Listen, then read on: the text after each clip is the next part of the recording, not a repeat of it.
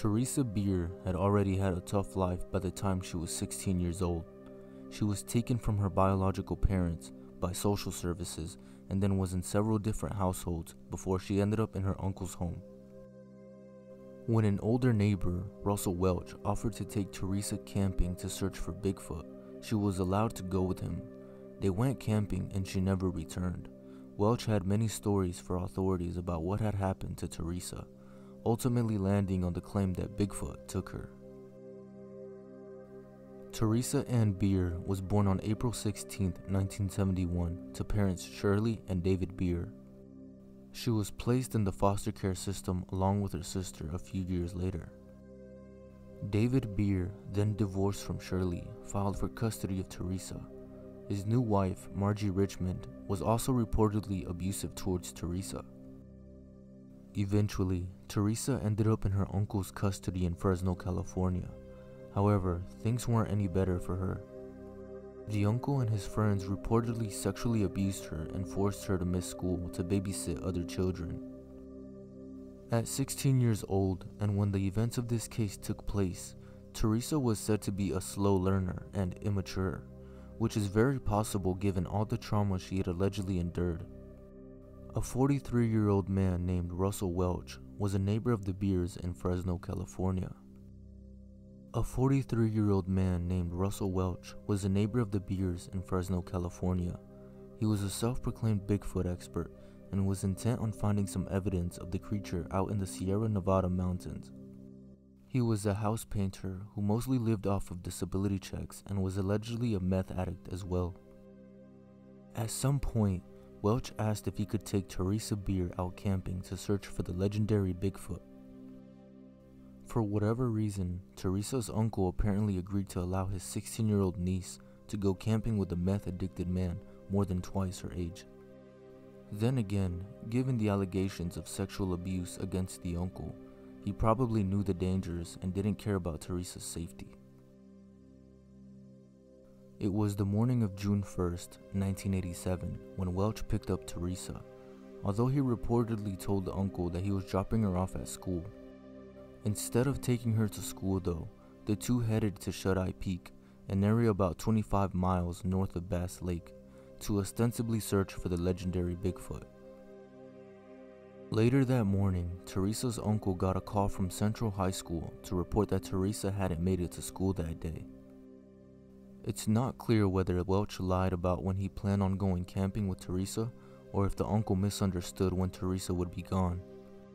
Regardless, Theresa's uncle contacted authorities to report his niece missing at 9:30 p.m. that night. When Welch returned to Fresno some days later, Theresa was gone. There was no sign of the 16-year-old and Welch was hard to locate for about a week. Eventually, authorities caught up with him, but answers to where Theresa was remained elusive. Fresno police spoke to Welch's friends and family to try to figure out what had happened to Theresa. Welch's daughter said she'd seen her father and a young girl, likely Theresa, on June 1st before they'd headed off to go camping. Another friend of Welch's said that Welch told her that Theresa had been taken by a satanic group and was being held in the Sierra Nevadas. On June 5th, Welch's brown Monte Carlo was spotted and law enforcement went to speak with him, asking about Theresa's whereabouts. Welch was arrested on a previous drunk driving violation and brought in for questioning. Initially, Welch told law enforcement that he'd dropped Theresa off at school on June 1st. However, they knew this wasn't true because the high school had contacted Theresa's uncle on the morning of June 1st to report her absence.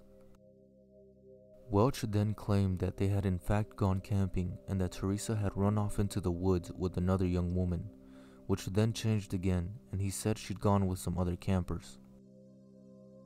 Eventually, Welch claimed that Bigfoot had taken Theresa. He agreed to take authorities to the spot where the supposed abduction had occurred. When law enforcement arrived at the site, there was no evidence that anything had happened there. No clothes, no prints, no blood.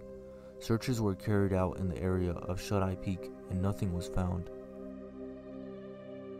Welch also showed authorities the campsite where he and Theresa had been.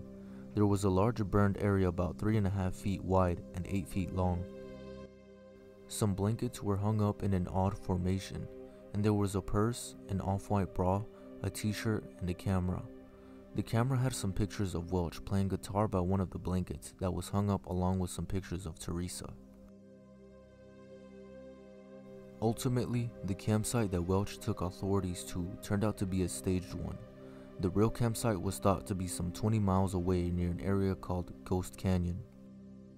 That area was searched, and law enforcement found a blue shirt belonging to Welch that had meth in a pocket. Later that June, Welch was arrested and charged with child stealing, a crime that is similar to kidnapping along with child endangerment. Later that year, in September 1987, 3 days before he was set to go to trial, Welch was released from prison because authorities thought they didn't have enough evidence to get a conviction at that point in time. Welch nor anyone else was ever tried for Theresa's disappearance. She has never been seen again, nor have her remains been located. Most seem to agree that she is likely deceased, regardless of which theory you adhere to. If you find these kinds of videos interesting, make sure to leave a like and subscribe for future content, as videos are uploaded every week.